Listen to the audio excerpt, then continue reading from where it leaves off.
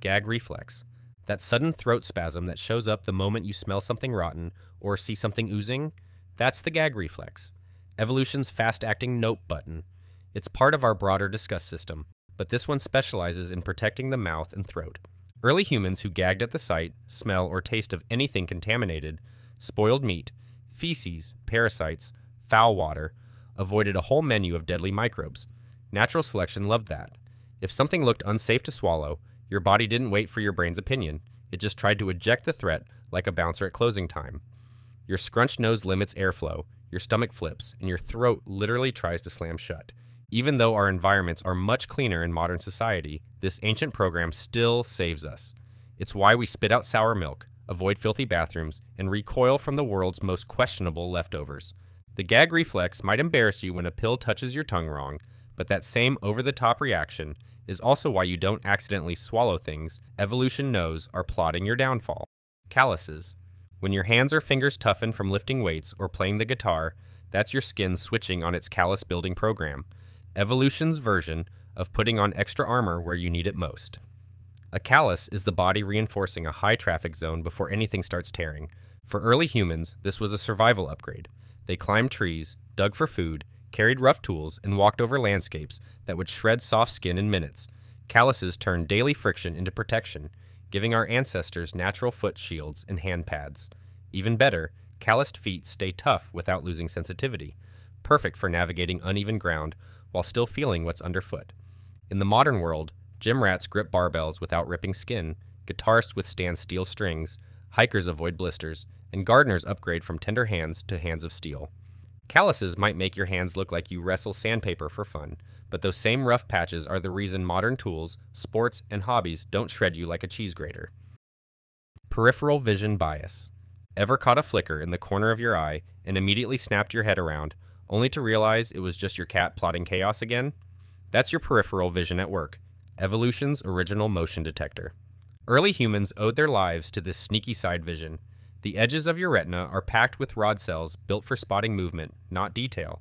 So when something twitched in the bushes, your ancestors didn't need to know what it was, just that it moved.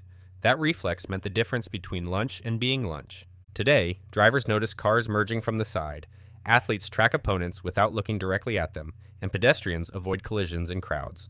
All thanks to that early warning system humming quietly in the background.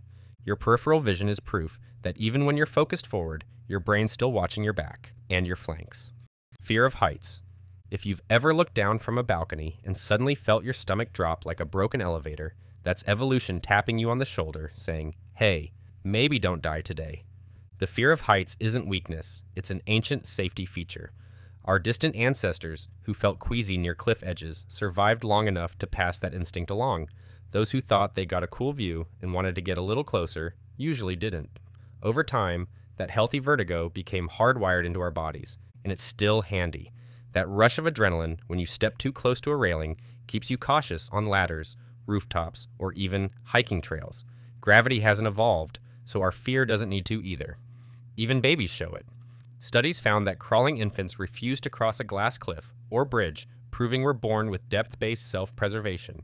So next time your knees wobble at a great height, remember, that's 300,000 years of evolution protecting you.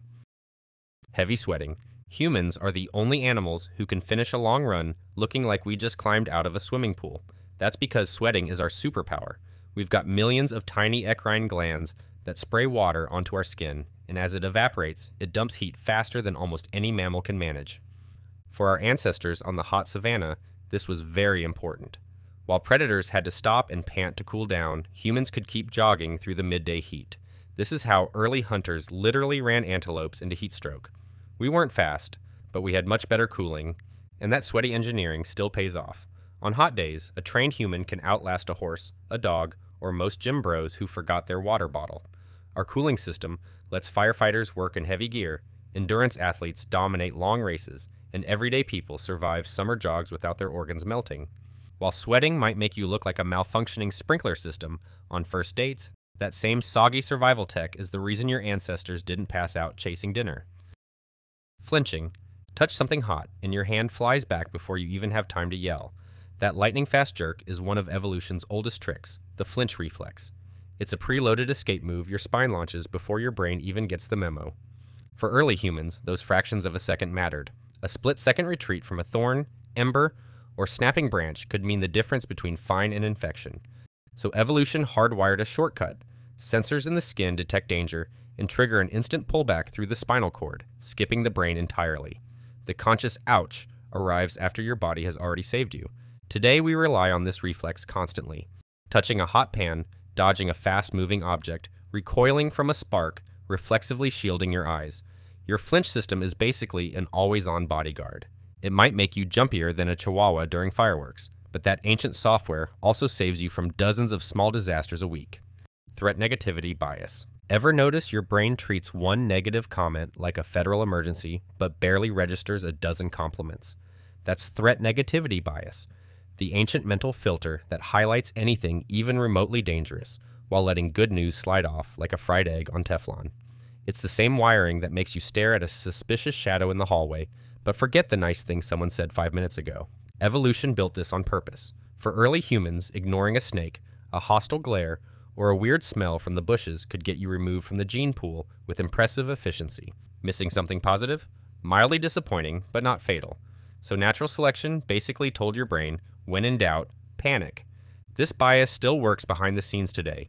You pick up red flags early, spotting a sketchy rental listing, a too confident salesperson, or scam texts and emails that feel like a trap. Your threat radar activates long before your reasoning does. Fun fact, research shows it takes 5 positive events to outweigh 1 negative one. It might make you spiral because someone said interesting outfit, but that same hypervigilance is also why you dodge scams, danger, and decisions you'll regret later.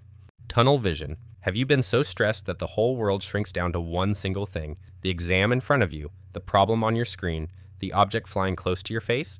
That's tunnel vision. Your brain's emergency trick for cutting out everything except the threat of the moment.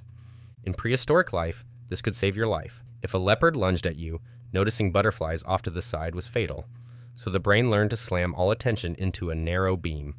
Peripheral vision dims, hearing drops out, and every neuron spotlights the danger straight ahead. Reaction times get faster, distractions vanish, and you're basically running on survival autopilot. This ancient focus boost still kicks in today. Firefighters homing in on an exit, rock climbers locking onto the next hold, or someone juggling a crisis at work, tunnel vision helps them lock in and act fast. Sure, that prehistoric instinct might make you miss hearing your name yelled 12 times, but it also helps you nail deadlines, dodge danger, and focus on what's important. Sensitivity to bitterness. Taste something intensely bitter, and your whole mouth reacts like it's been pranked. That sharp, unpleasant jolt is your bitter taste alarm, evolution's built-in poison detector.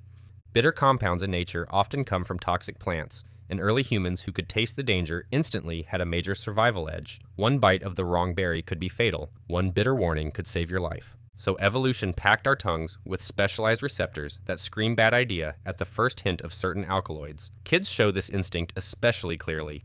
Their dramatic broccoli grimace is ancient biology talking.